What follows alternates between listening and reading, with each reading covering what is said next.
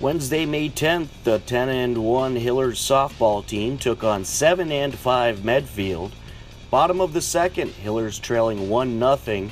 The catcher, Jillian Cedia, changes that with a swing of the bat. Scored 3 runs and will drive this one into right field, and she's going to drive in maybe run number 4, and yes, it will be a Hillers run, and it's a tie ball game, an RBI single for the catcher, Jillian Cedia. Bottom of the fourth, Hillers trailing 2-1. Jillian Cedia strikes again. This one on the ground, first base side. That's going to get through into right field. 1 run in, and it's tied up at 2. An RBI single for Jillian Cedia, her second RBI of the game as Lindsay Whittles comes around to score the game-tying run. Katie Holly steps up with bases loaded and 2 outs. Walk's as good as a hit right now. Absolutely. And good eye. She'll get it. 3-2 Hillers. Bottom of the fifth, Hillers add another run. The bunt up the middle. The throw to first is in time, but a run is in for the Hillers. A job well done by Whittles.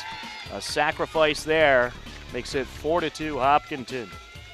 Medfield down to their final 3 outs in the top of the seventh, trailing 4-3.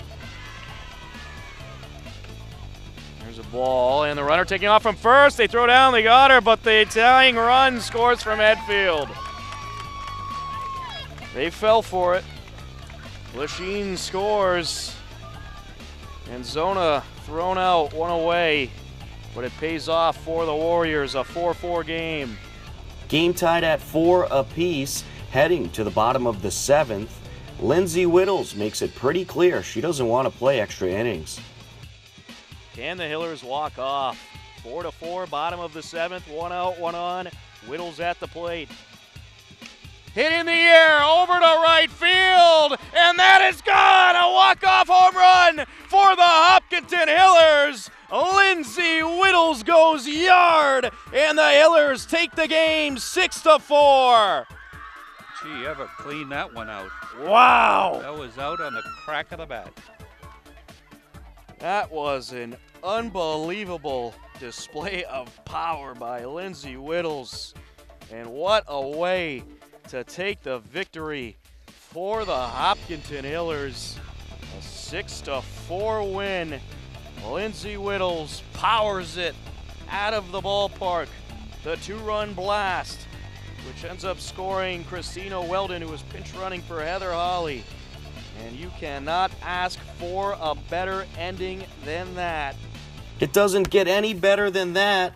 Hillers take the game in walk-off fashion 6-4 and improve to 11-1 overall. Lindsay Whittles went 2 for 3, had the 2-run homer, and racked up 3 RBIs. Jillian Cedia came through big as well, hitting 2 for 3 with 2 RBIs.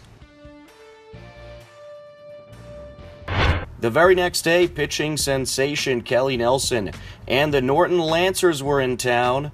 Nelson pitched 6 innings of no-hit softball, but Katie Holly broke up the no-hitter in the 7th.